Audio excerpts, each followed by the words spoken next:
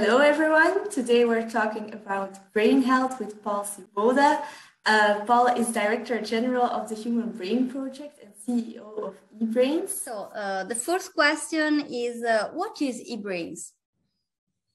Yes, thank you very much for the question, and wonderful to be with you today.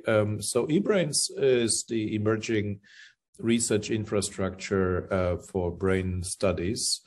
What I mean by research infrastructure is basically a collection of tools and services that are meant to enable breakthroughs in brain research. The uniqueness of this endeavor is that it gives researchers the ability to get everything they need in one place. So it's a one-stop shop, in other words.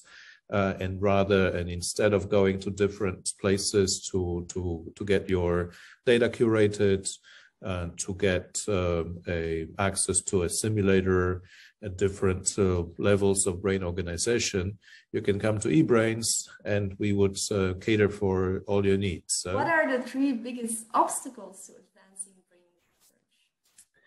I think there is probably one really big obstacle, which has many forms and shades, and this is the question of data fragmentation.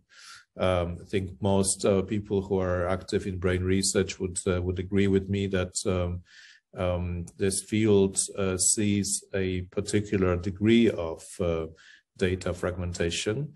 And it starts at the level of neuroimaging data and continues throughout the research process. And there are various reasons for that. I think the complexity of the brain, the inaccessibility of the brain have a lot to do with it. We have currently access to an enormous amount of data. However, it is still, it exists in too many silos. And what this means is that researchers cannot benefit from this effect of scale, which is necessary in order to arrive at therapeutic and diagnostic solutions. And what is the current most exciting development in what is known about the brain? I would say that the most exciting developments that we see in the work of EBRAINS and in the work of the Human Brain Project that is developing EBRAINS, this is the higher predictive power of integrated brain models. So brain models currently, due to the integration of higher and higher resolution data, and due to the mathematics which takes place on the basis of it, can provide a predictive power which leads to applications in personalized medicine. So something which has been a goal for a number of years is now becoming a reality. We are testing one such approach with regards to treating epilepsy, when the virtual brain-based software can assist surgeons in the performing of epilepsy surgeries. That means this type of integrated model can provide the clinician with more insights about the area where seizures take place and the area which needs to be operated upon. So this means that we are beginning to see very practical applications of these integrated brain models in personalized medicine.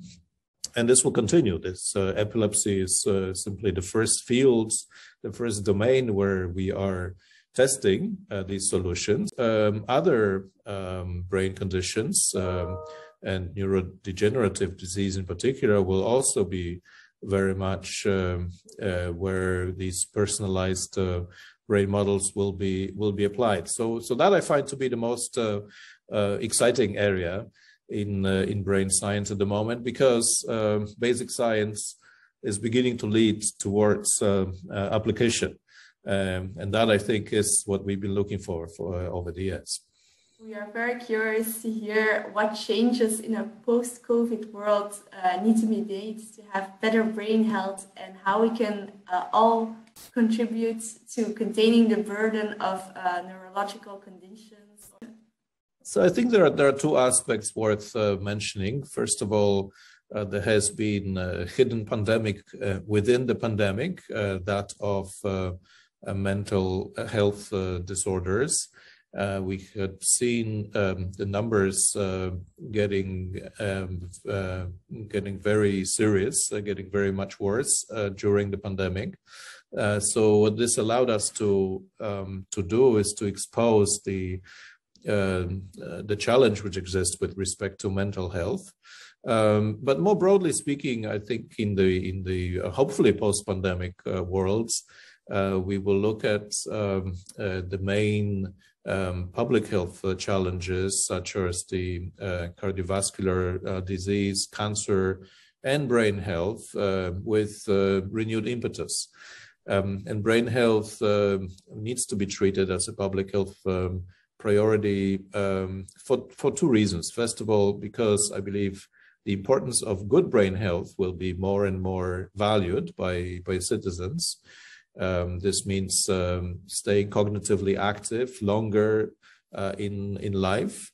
And also, of course, the incidence of brain conditions, I think, will be of growing concern to the public at large, but also to policymakers. I mean, the figures are staggering. The European Academy of Neurology has estimated that over half of the Europeans are affected by brain conditions of different type, from migraine on to Alzheimer's and Parkinson's. The cost, of course, of these diseases to public health systems are growing. That has to do with the aging of the society. So I believe that the realization that the stakes are getting very, very serious indeed will come in the hopefully post-pandemic period, but will be combined also with this growing attachment to our personal interest in shaping our cognitive ability and staying healthy, also in the sense of having good brain health. And what this means is that there will be more focus on what needs to happen, both at the level of public health organization, but also individually, in order to maintain that good brain health. So in the first category, what I have in mind is the integration of prevention into primary care. I think there's a lot that can be done to remain healthy for a longer period of time, also with regard to brain health. And I think individually, we also, as citizens, will be more and more aware of how much depends on us in maintaining this good cognitive ability. So all that to me means that brain health will become a much more significant public health priority in the years to come. It's both necessary, and I think it's culturally in line with where our societies are going right now. So thank you for your time, and thank you for this interesting interview. And it was a pleasure to meet you. Great. Yes, and an honor as a young Gasteiners to have the opportunity to interview you.